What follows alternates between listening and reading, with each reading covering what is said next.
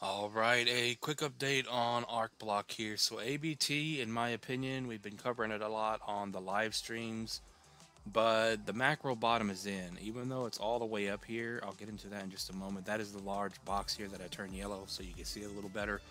But simple, high, low.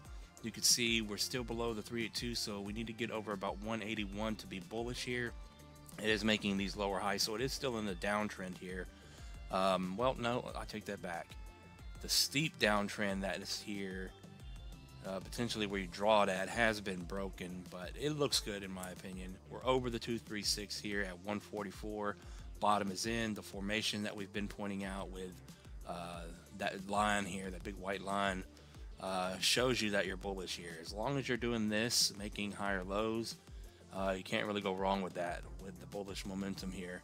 But it looks good. It's just simply going sideways, consolidating here. Once you get over 181 about, it'll be bullish again short term.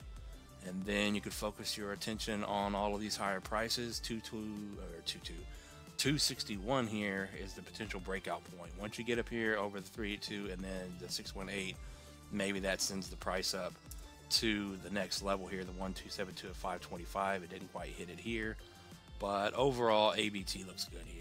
And if I zoom out, you guys have probably seen this a million times, but just looking at it here, the Gemini, or no, this is the Gate IO chart, that is.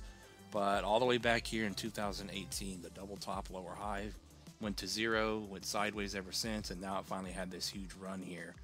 But the macro is what I'm calling this box here. So this resistance back here is now your support. You're curling up. It looks good here. Now, with that being said, where's ABT going to go this cycle? Before I get into that, let me go down to, let's go back and zoom into the price here to give you a support, a better support level to kind of watch. If we go low to the high, remember that first 236 we drew on the chart, but if you do it here, yeah, we hit the 618, so that's kind of what I wanted to see. And the 382 here to be bullish once again is 163. So 163 up to this 181 to 183 area. Once you get over that, you're good to go, in my opinion, on Arc Block. And then finally, where's it going to end up? We do have our three targets here. The low one being the 1414 here. Once it blows past the 1272, I guess I'll just start with that one. So a little over 3x to 525 to that first level.